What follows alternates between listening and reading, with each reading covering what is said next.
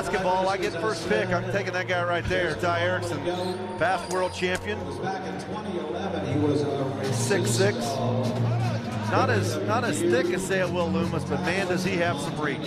He's got plenty of reach, and his horse has got plenty of run, and that's what I like about this team right here. Hits the barrier and crushes his rolling right here. Lets him get off fast right there. Little straight through, but Ty stays up over him, lets everything clear. There you go. Rolls him on over, and it's a round tying 4-3 for Ty Erickson. Hey, I'm not sure if Matt Reeves' Hazer didn't fall off at the back end right there. There's the Hazen horse and the Bulldogging horse running around. But anybody that's hazing this building knows that back end comes up real fast, and those horses can scoot out from under you.